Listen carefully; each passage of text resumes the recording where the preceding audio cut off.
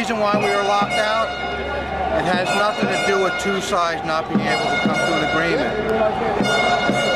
The lockout was deliberate, and it was deliberate, it was planned years in advance, and the reason is because the company's trying to position itself for consolidation in the industry. It's not like selling a car or a business. In this industry, utility companies they come together, they consolidate. But because we live in the most expensive part of the country, in order to consolidate, they basically have to lower their expenses to make us more attractive. So that's why they're taking away and want to reduce our compensation and our benefits. And so when they realized what they had to do, they realized that it would be non-negotiable to the union. So the plan was to lock us out. But meanwhile, they had to make it look like they were bargaining. That's something called surface bargaining. It's a ploy that was used to pretend like they're bargaining. Let the contract run out.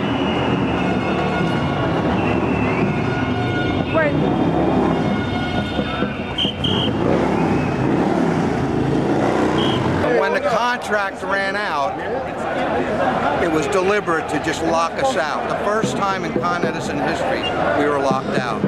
And that was to throw the union off balance. It was to make us think that they mean business. Because really they want to strip away all our benefits. So what do you see as the possible progress of the talks then? You think it's a pure sham?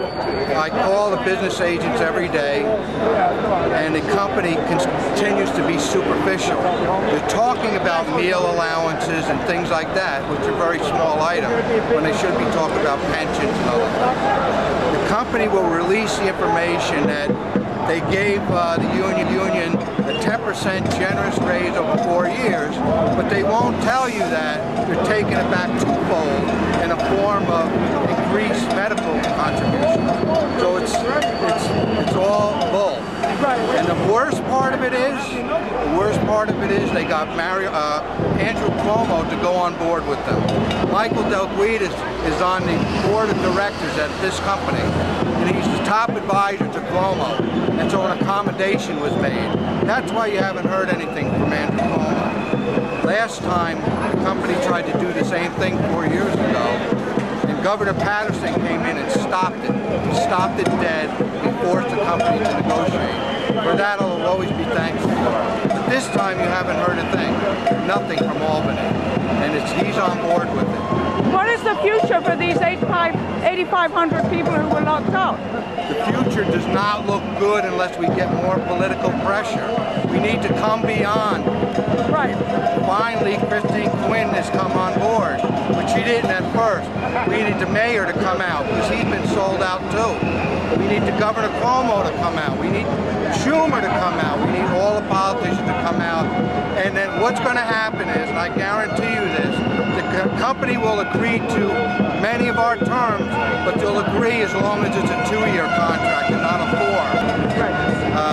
When we were locked out, the company also got rid of our medical benefits immediately. Any other company you work for that had medical benefits, even if you're fired, you're given at least 30 days so that COBRA will come, you can go to COBRA. Not here. They wanted to maximize the sting. And so locking us out, cutting away our benefits, and that's what it is. And so 8,500 workers, 2/3 of the company.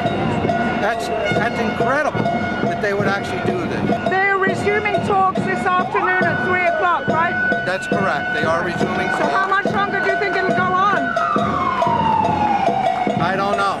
My honest opinion is that they need the big guns to come out. The big politicians have to come out against it, and that will force the company to make concessions. And I'm sure those concessions will be temporary in the sense that they're not going to go for a 4-year contract again. They'll probably go for a 2-year contract.